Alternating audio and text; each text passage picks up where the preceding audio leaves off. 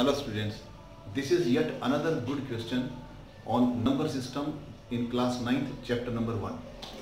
So the question goes like this: if a square b cube and c raised to power 4 is equal to 49,392, where a, b, c are distinct positive prime numbers.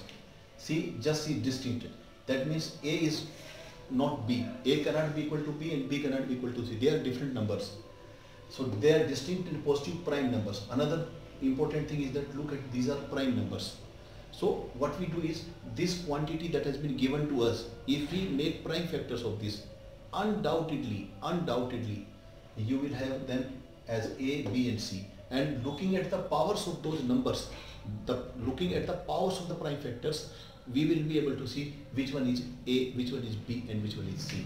So 49,392, you definitely must be knowing how to make the prime factors. Start dividing it by 2 and then keep on going then by the next higher number and like this. So that I am not doing it here, but I am telling you, you will definitely get this is 2 into 2 into 2 into 2 into 3 into 3 into 7 into 7 into 7.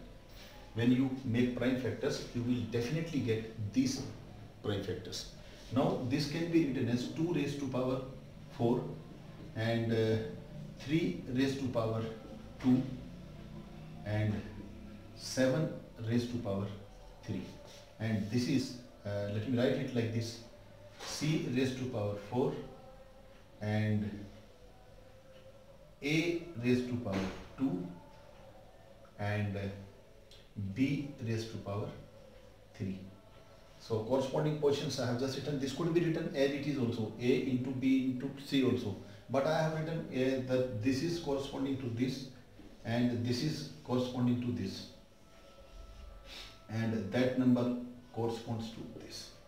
Just by comparing the powers, you can see here b is undoubtedly 7 and 2, a is 3. Here we have a raised to power 2, there we have 3 raised to power 2. That means a is, here we have b raised to power 3, there we have 7 raised to power 3. That means b is 7 and c raised to power 4, there 2 raised to power 4. So c is 2. A is 3, same powers 2, 2. B is, I said 7 power 3, 7 raised to power 3, and C we know raised to power 4 and 2 raised to power 4. So this is how. It's a very simple question, but usually sometimes we at the time of solving it does not click to our mind so as to how to go about. So distinct positive prime numbers, here is the hint given. Prime numbers, so this given quantity to be made into prime factors of prime numbers, and they are different. That means you cannot have b is equal to a is equal to c, and we have seen one is 2, another is 3, another is 7. So they are distinct and they are also prime factors.